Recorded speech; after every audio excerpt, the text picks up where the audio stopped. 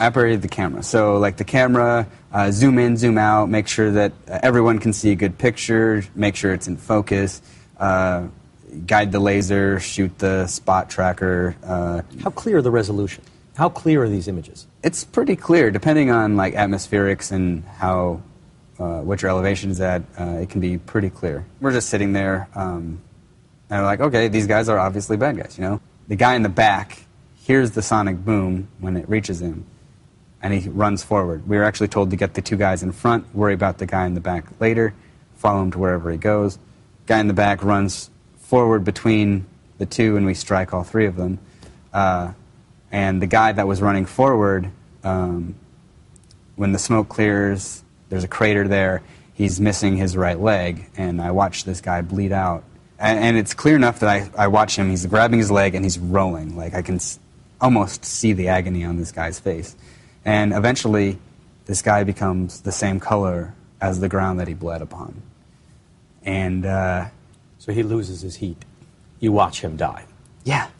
It was, you know how people say that drone strikes are like mortar attacks, artillery. Well, artillery doesn't see this. Artillery doesn't see the result of their actions. It's really more intimate for us because we see everything. We see the before action and then after. And so I watched this guy, I watched him bleed out. I watched the result of,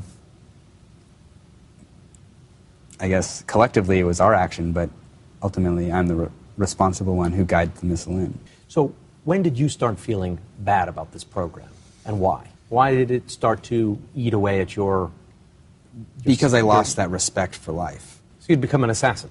I'd become heartless. I'd become, it like... You felt like you were a hitman now?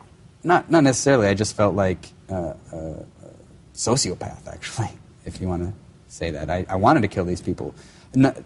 These were bad guys. I mean, we had a list of their accomplishments underneath them, but instead of being like, man, these guys need to die, but I'm really sad that we have to execute extreme measures, I was like, man, I can't wait for these guys to die. When I left the 3rd SOS, they gave me a sheet of paper that had all my accomplishments on it. And they handed me this paper, so of all the missions combined, either directly fired shots, buddy lasers, helped bombs dropped from aircraft that I guided in, insurgents, raids, people that were captured. It was 1,626 total people killed on every mission that I've ever been on.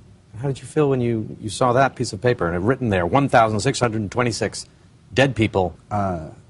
Disgusted with myself, actually.